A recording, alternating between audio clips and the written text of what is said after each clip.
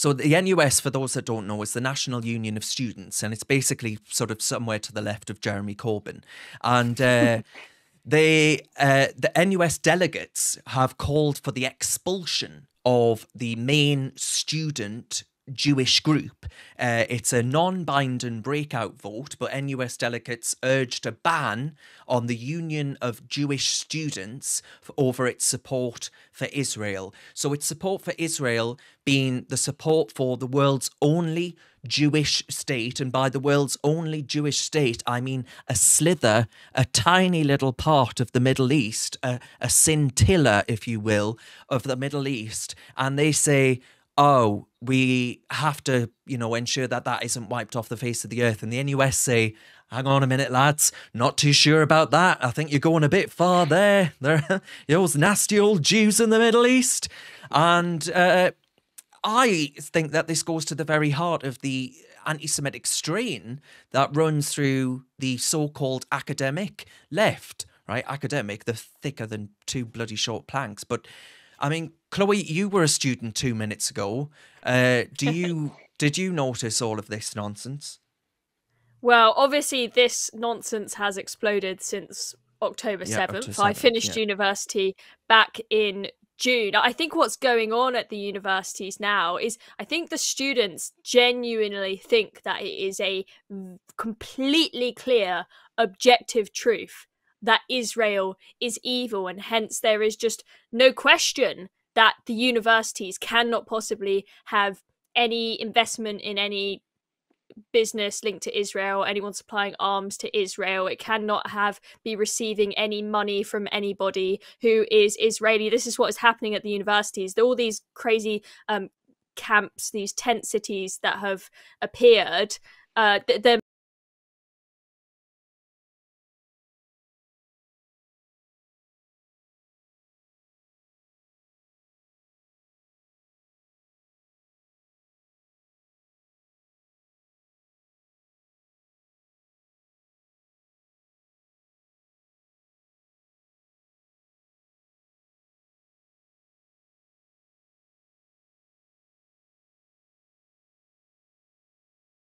one of the museums in Oxford, and now there are calls for the diversity whatever leader of the university to resign because he has come out in favor of the tent cities, saying that they should stay. And then there's a concern that him, as someone who is meant to be some kind of welfare leader, that Jewish students are not going to want to come to him for help if they have an issue because they're not going to trust him. So people were saying it was very inappropriate for him to do that. So it's a shame to see this absolute nonsense going on at my university that I used to love and respect. It's just going out of control. It's just a stupid trend. They're so privileged. I couldn't believe when we had at Columbia University, we had the students invading the university buildings, locking themselves in the university buildings with no permission whatsoever to do so. The universities are saying, get the hell out of the building. You don't have permission to be doing that. But the students are saying, you have to, as the university, you must come and bring us food and water and supplies and whatnot. Get the hell out of the building, you privileged brats. Entitled little shits, that's what they are. And Alex, I sort of identify this, they're saying that actually this is a form of Marxism, and ultimately it's about power, right? And that's what they're seeking here.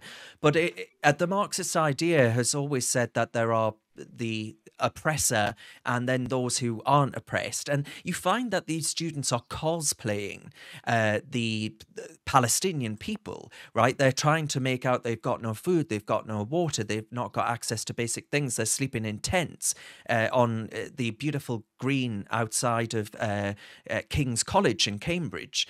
And beautiful ancient building. I think Cambridge is one of the most magnificent, beautiful places. It's just a shame that the students are there.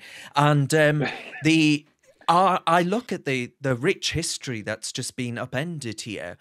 Now, I know that there's, people start off young and then they grow up and realize that this is all very stupid. But this is what I would identify as luxury goods signaling, where no longer is it will it do to wear a Prada bag or a Louis Vuitton. You've got to actually show your virtue and your values through the activist movements that you participate in.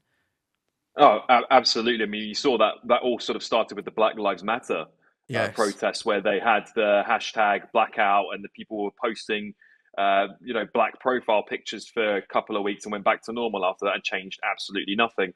You know what's really funny about that picture, Darren, is that, well, not one, all those tents have been purchased by clearly one person because they're all the same color, Yeah. and quite frankly, the juxtaposition between the building that they work in and they go to university in and sometimes possibly stay in, and then the fact they put themselves in tents outside, you just can't write it, can you? You just cannot write how stupid it looks and how out of touch it looks to the average folk and the people who really are sleeping rough on the streets Yeah, and it exactly. continue to increase. It really does. These, but as Chloe said, and this is no offense to you, Chloe, whatsoever, because you're extremely sensible in every way, shape, and form. But there are a lot of kids who go to Oxbridge who have had a very, very wealthy upbringing, who have nothing to ask for, they're nothing to fight for, and therefore they find their sort of this trendiness of being Hmm. a victim a calling to them because they haven't ever had to suffer through it. So it's almost like a rite of passage. You have to say, well, I was there in the Gaza protests. Oh It's like, oh, God. give me a Yeah, fucking like you break. were in the You, bloody you, trenches. exactly. They see it akin to something that like the Vietnam War, and it's nothing like that. And frankly, what are they going to do? What are they going to do to stop the war in Israel and between Israel and the Palestinians? It has been going on for centuries. It's been going on forever. It's been Well, going since on Israel's hundred inception, absolutely, and before actually, before but they, Israel's inception. yeah, Before, exactly, because they were kicked out of Jordan, they were kicked out of Egypt, they were kicked out. You can go back through history, the entire, yeah, as far as the yeah. memory can go, and Jews have been persecuted in that way. But where are these brats protests for the Uyghur Muslims in Chinese concentration camps? Where were there protests for those in Syria who obviously have been oppressed and had all sorts of phosphorus chemicals thrown on them by President Assad? Where are all of the protests and condemnation for these movements? I just think it is exclusively isolated to the Jews, and that these people, if they genuinely were liberal progressives, would recognise that they are on the wrong Mm. side of history. And if being in support of Hamas is being on the right side of history, then I want to be on the wrong side of history. Actually, Can I just I'd say like to be one like more? that guy during Nazi Germany who refused to raise his hand whilst the rest of them did. But yes, Alex, go on. Just one more thing. Just no other institution, the NUS would dare kick out any other religious group. You imagine the uproar if they kicked out the Muslim group of the NUS or the Christian group. They wouldn't dare do it, and it's so blatant. This is so anti-Semitic, and we've Well, I known don't know about the Christian group. They probably would, to be honest. maybe they would actually, maybe they would, but it's just so blatant. The bigotry and hatred that's being bred in that institution is vulgar, and the whole thing should have been shut down years ago. Have you got what it takes to be a reasoned presenter?